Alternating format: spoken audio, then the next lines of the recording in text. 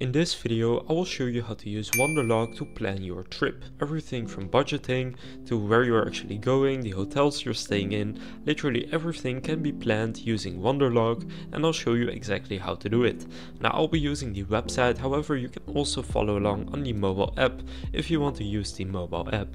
So first go and open up either the Wanderlog app or website, and then you can click start planning, and in order to start planning you will see that you can plan a new trip here, and you first want to enter where to. So if you're doing some kind of a road trip, then you just want to enter the place where you are going to be starting. So for example, if my road trip starts in Paris, then I will enter Paris right here. Now here you can add any dates, and this is optional, so I'll just skip this for now.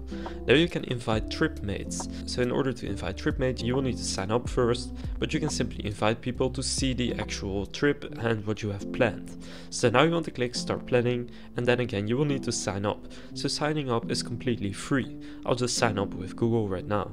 So now you will see this right here. Now here you have some of their tips. So first off, you can discover things to do inside of Wanderlog. Then you can add your reservations right here. Then you can add a bucket list for anything. You can plan out your days, and you can collaborate in real time.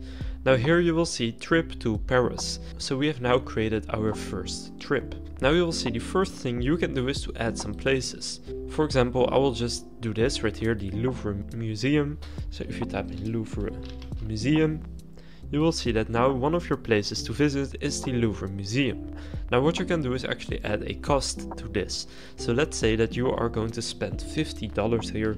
Then you can add that. If you use a different currency you can also choose that right here. Now here you can select what you will be doing here. So sightseeing, flights, food, shopping, whatever. Now in this case that is sightseeing. Then you can add a description, paid by. If it's only you, then you can only select you. But if there's multiple people, then you can also split it up. So then click save. And now one of your places to visit will be a Louvre Museum. Now what I recommend you to do first is to add in any reservations. For example, a lodging reservation. So for example in a hotel, you can either click book hotel, or if you have already booked your accommodations, then you can search for it right here. For example, if I would be staying in Hotel de la Marine, then I can click on that one. And then you can choose when you are checking in, so let's say the 1st of May until the 6th of May. And now you will see your hotel right here is the hotel we just entered. So now you have that reservation. And now if you're doing some kind of a road trip, for example if I am doing a road trip and I'm going to go to Marseille here, then what I can do is add another lodging here to Marseille. So for example this one is a hotel in Marseille, so let's say I have booked a hotel there. Then I can open up this one.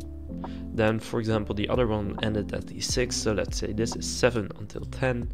Then you can see that now we have this hotel right here, and if I zoom out you will now see we start here and we have the Louvre Museum, and then we go here later, and along the way you can of course add more places that you will be staying, but you just want to add in all the activities that you will be doing. So you can see right here, for example if you are also going to this place, then you can click on that and you will now see that this garden right here, what it is.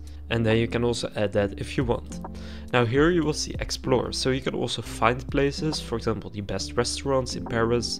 You can search for hotels, the top places.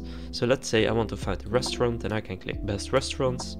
And now you will find some of the best restaurants in Paris. You can see how expensive it is, you can see the Google reviews, the TripAdvisor reviews, and a little description. Now for example if I would like to go here, then I can click add to trip.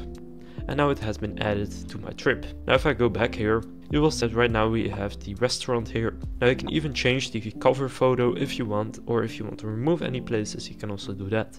So I'll just add a couple of places that I would like to visit when we are in Paris, and then those will be then showing up right here, and you can also see them on the map. Now here you have an itinerary, and basically here you can select a start and end date to organize your days. So if you want to organize your date, you can click add trip dates, for example 1st of May until 6th. And now you can actually add, and now for example here you have Wednesday the 1st of May, and then you can add a place that you will be visiting on that specific day. So then you can actually plan out each day specifically. They also have an AI tool which will help you fill the day out automatically, so we will generate a day of suggested places. So if we click autofill day, you will then see that they have added the Eiffel Tower and some more stuff right here, all on this day automatically. You can see how long it is in between these activities. For example, from the Eiffel Tower towards this place, it's a 7-minute walk. And you can see you can also optimize the route so that it is as good as possible. So if you click optimize route, you can see for this you will need to have their paid subscription, so you can just leave that if you want. So just plan out every single day, and then here you have your budget. So currently this is the budget. However, you can set the budget to a lot more as well if you want, but here you basically have your expenses. So here you can just track all of your expenses if you click add expense. For example, if you have an expense for the hotel right here, and let's say that's for 6 nights $500, then you can split it with people if you want, and then when you click save you will see that it will be added to the budget. Then here you also have a debt summary, so you will see all of your debts and who still needs to pay for what. So basically you can just add in all of the activities, restaurants and everything you want to do in a specific day, and you can just plan it out right here. Or if you are doing some kind of a road trip, then you can also add multiple locations along the way. For example, if you're going to this place right here, then you can find stuff to do right here. So it's all pretty simple. Just go and fill your days in, and then what you can do is just invite collaborators or share it right here, so that people can also actually see that, for example, we are going to visit these places right here, and on this day we will be doing this and this, etc. So then once you have filled it in completely, you can actually kind of see your entire road trip. For example, if you're doing an entire Europe road trip, say you are starting in Lisbon right here, and then you go to Madrid, then Barcelona, then Paris, and you can basically see all of that right here. So that's pretty cool, and then people will also be able to follow along with what you are doing when you share this. So if you click share, you will get a link, and if you only want the person that you are sharing this with to be able to view the trip, then you can select view only and copy the link right here. But if you want them to also be able to edit the trip, then you can click can edit, and then they will also be able to edit the trip. Now when you click on the 3 dots right here and then click trip settings, you can actually choose the type of transportation that is available to you. For example, drive and walk short distance, or public transit, walk short distance.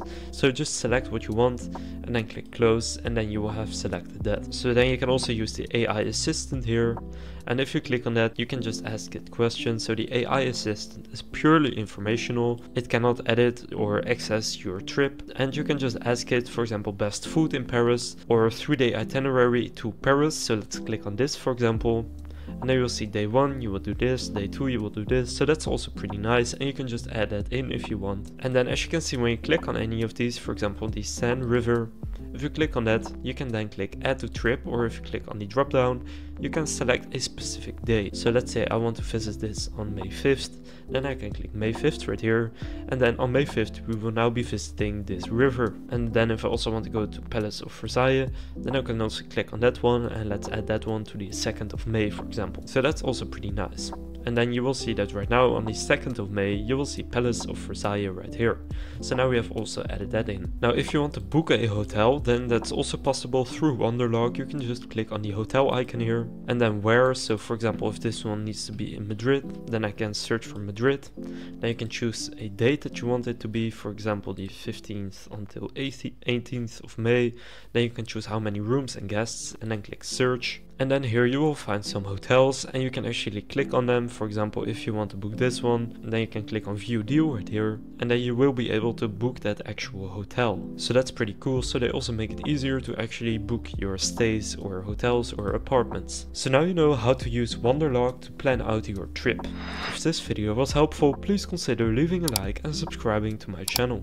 With that being said, I will see you in the next video.